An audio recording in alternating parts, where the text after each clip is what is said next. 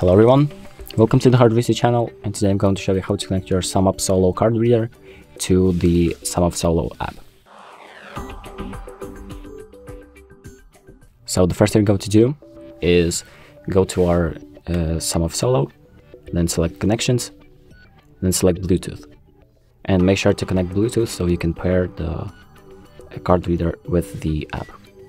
And confirm. And once it's on, you can now go on our phone, open up the app, make sure you have an account created, then select your profile. So the profile icon on the top right, then click on card reader, and then click on accept payments with card reader. And I have connected it previously, so I'm just going to click to switch to another card reader.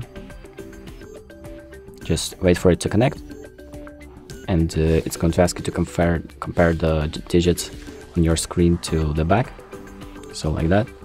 So you can check that, and if it's all aligned like that, you can click on connect.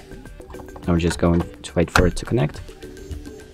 Okay, click done, and here you have your card reader connected to the phone.